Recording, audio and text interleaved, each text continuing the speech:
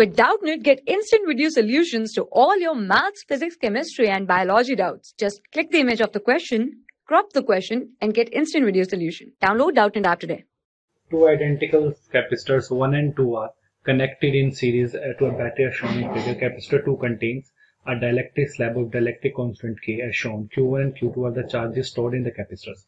Now the dielectric slab is removed and corresponding charges are Q1 dash and Q2 dash. So we have two cases over when slab is there and when slab is removed.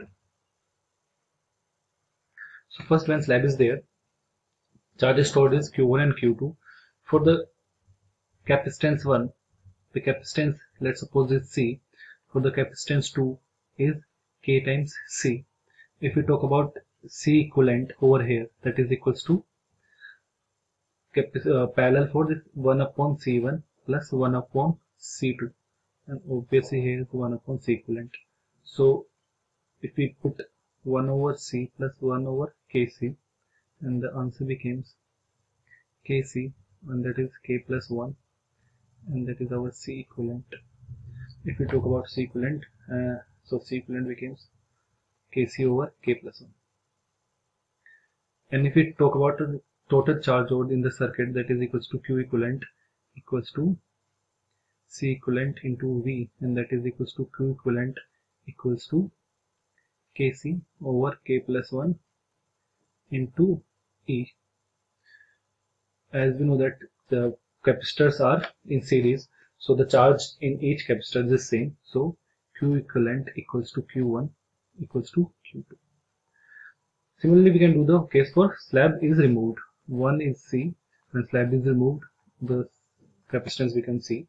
So 1 over C equivalent equals to 1 over C plus 1 over C, and that is equals to 1 over C equivalent equals to 2 by C, and C equivalents became C over 2. So Q dash equivalents equals to C, let's suppose C equivalent over here and V, and that is equals to Q dash equivalent equals to C by 2 into E. So as these are also in series, so Q dash equivalent equals to Q dash 1, and that is equals to Q dash 2. So we have to find out Q dash equivalent over Q equivalent, so equals to Q dash 1 over Q1, and that is equals to Q dash 2 over Q2. So we have this equivalent over here, so that is equals to C by 2 times E divided over Kc plus K plus 1 over. So here C and C is cancelled out, and E is E cancelled out, and this becomes K plus 1 over 2K.